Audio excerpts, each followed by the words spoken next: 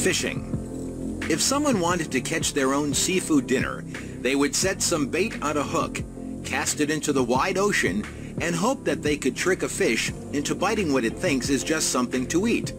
If someone wants to distribute malware or steal personal information, they might send out an email with bait that looks like something worthwhile and then cast it to a wide audience, intentionally deceiving people by posing as a legitimate company, service, or individual. Criminals typically utilize email to pretend to be a company or service, requesting that you do something, usually urgently. They're hoping that you then click the link and fill out the requested information. Once they have this information, they may be able to use it in the future to steal your identity or access your accounts.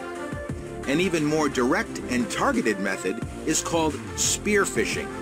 Instead of going after many victims for a small reward, the criminal goes after an individual or a small number of high-value victims.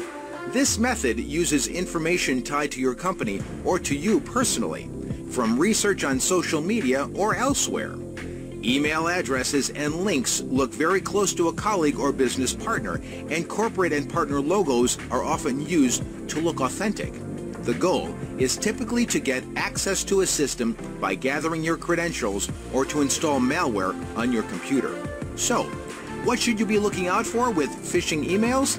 Well, first, look at the sender. Is it actually who it claims to be? It may say it's from PayPal, but when you look at the domain name, the part after the @ symbol, it has nothing to do with PayPal at all. Another tell is grammatical or spelling errors contained in the email. And finally, if you mouse over the login link at the bottom, you'll notice that it does not say paypal.com. These tells reveal that this email is not from the real PayPal. Usually the tells are fairly easy to spot when you know what to look for, but sometimes they're much more subtle, maybe only off by a letter or two, or just inverted. The safest practice is to never click on a link in an email, but instead to go directly to the site by typing in the URL, clicking on the link in your favorites, or performing a search for the organization. Some of the top tips to avoid phishing are: check who the email sender really is. Check the email for grammar and spelling mistakes.